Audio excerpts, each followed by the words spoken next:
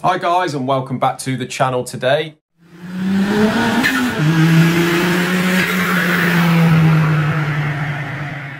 I'm Lee, and this is a Renault 5 GT turbo cylinder head. So as you can see, whether you've seen one of these before, they're quite thin. These things are fairly renowned for giving head gasket issues at the best of times. Whether that's anything to do with the thickness of the cylinder head, or obviously because they're turbocharged. You know, back in the day, people used to up the boost and get the fueling wrong and all that jazz. Not too sure on that, but yeah, they were pretty renowned for the head gasket issues. Now this head belongs to Carlos, and whether you can see, it's been fairly ported.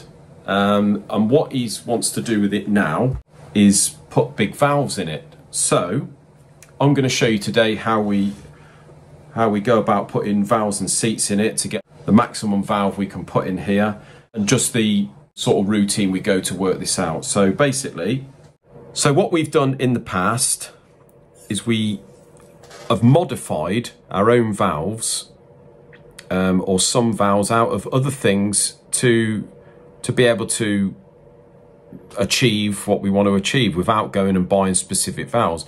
Not always are specific valves manufactured by, you know, aftermarket companies are available for whatever we do. So we've had to modify valves out of other engines. Now, some guys that seems to enjoy commenting on our videos about either our terminology or our processes or health and safety or this, that, the other, they're going to have an absolute field day here with this one. Just before I start, you know, we have done this plenty of times in the past. It's worked. We've had no comebacks. So like I've said before, whatever works, or whatever you can do that does work, then that's absolutely fine by us. So what we've done in the past is we've looked in our catalogue and found bigger valves, longer valves. We've customised them, so we can customise the head, we can customise the length of the valve to the length we want, and we've actually put our own collet grooves in there, and that is exactly what we're going to do with this. What we do, and this is the process how we go to work it out, we take two valves. The guides in this are pretty good. Take two original valves, what we've got here, and we put them in the guides. First of all, we measure the exhaust, which is near enough 28.9. The inlet is 34. So what I always do is sort of have the valves sticking out. Now, even with brand new guides, you might not get any movement, but over time, I mean, these have got a little bit of movement, although they are new guides. Some new guides are like that, you've got a bit of movement, but over time guides will wear, and you get a bit of play. So what I normally do is have the valves sticking out further than what the travel's going to be on the camshaft, and I just sort of squeeze them in, and so we've got the smallest distance, and we've got 3.5 millimeters. So I take our trusty calculator. We have 3.5 millimeters of gap in the middle. Now I want to we want to go slightly bigger on the inlet than we are going to be on the exhaust, but we want to leave about 1 millimeter in between these two valves eventually. So there is actually a sort of tried and tested valve size that they use with these Renault 5s, and they normally go from 28.9 to 31 on the exhaust. So that is what we're going to use, 31.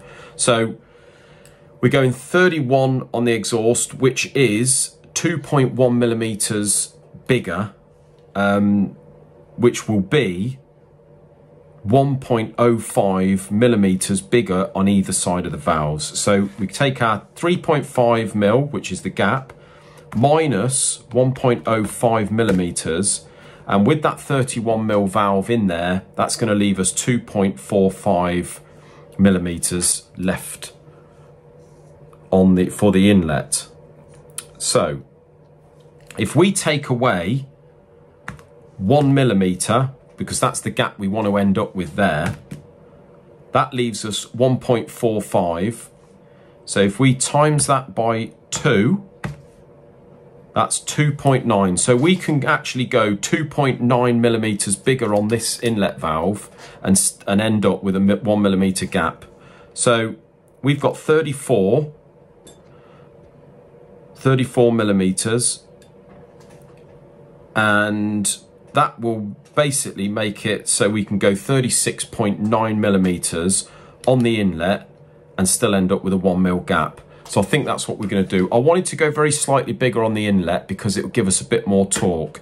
Now this is, I know some of you guys are going to comment saying I'm talking rubbish like you normally do, but this has been tried and tested. For example, I did a G40 Polo supercharged, and that's a little 1.3 8 valve. I actually ended up using Volvo valves, same sort of ratio here, so I went very slightly bigger on the inlet than I went bigger on the exhaust, and we ended up with, I think it was 195 horsepower and about 235 foot-pound of torque, whereas a lot of the tuned G40s apparently don't really fetch any more than about 200 foot-pound of torque. So it was tried and tested and it did work. So that's what we're sort of aiming for here with this Renault. So we've worked out now that we can go 36.9 on the inlet and 31 mil on the exhaust. So firstly, what I want to do is find a valve seat that is about that size. You want to go probably very slightly bigger. A lot of the time we've actually ended up butting the two valve seats up together, and it's absolutely fine, that is. But with these, if we go to the actual size of the valve head, we're going to end up with almost 1 millimeter of aluminium left in the middle. Now, as you can see, there is sort of heat crack here. So what I will probably try and do is get rid of that, and I will basically butt them up near as damn it, right up together, the two valve seat inserts. Now this is the Gosnay's Engineering valve seat insert chart. This is where we buy most of our valve seat inserts when we do unleaded conversions. They're all the harder material ones, so all these valve seat inserts that I'm about to buy are all good for unleaded. They're all the hardened valve seats. So we've got here all the sizes, whether you can see that. We've got this is the outside sizes, and this is the depth of the inserts, and this will be the internal of the inserts. Yeah, so what I'm looking for is a 37 mil outside, and also you want to be checking the depth of the existing insert, because you certainly don't want to be buying an insert that is any shallower than the one that's already in it. So we have a look at that. That is 9 millimeters. So if we have a look there, we have an insert 37 outside, 28 internal near as damn it, and 9 millimeters on the depth, and that is a C1457-E2. So we're going to see if they've got 4 of them. If they have, we're going to order them.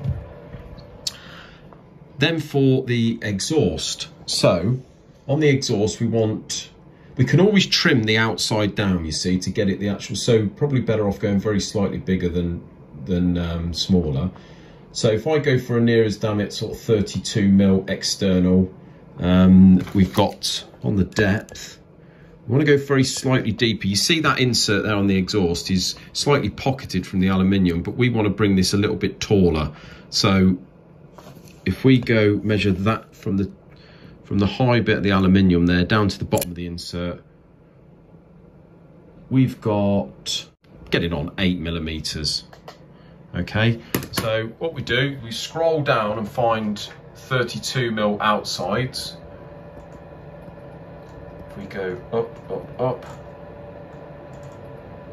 so got 31.93. I mean, that one of these would do it. So this one here, it's got 31.86, on the outside. We've got 19 on the inside, fine, and 11mm depth. Well, that would mean it would obviously sit nice and proud, which is fine. We can trim that down to get the height of the insert we want. So I'm going to ring these guys up first thing in the morning and see whether they've got these, and that would be perfect. Now what we want to do is find some valves. What we want to do is measure the length of these existing valves. So there is the length of the original exhaust, 88.7, and the inlet is 90.68. Seeing as I'm going to be modifying these, the valves need to end up at the back the same height as they are originally. Now on this one, the inlet and exhaust are the same heights. So what we do is we measure the depth from the head, not the guide, from down the head to the top, and we'll buy valves or find valves that are longer so we can trim them off, get the correct height of the valve, and then put our collet grooves in the height that we need them, or what they were originally. So thanks ever so much for watching, guys. Stay tuned for part 2 tomorrow, where we're going to be showing you, providing they got the bits, us fitting the bigger inserts and the bigger valves. But until then, thanks ever so much. Comment down below, hit that subscribe button, and we'll see you in another one. Cheers, guys.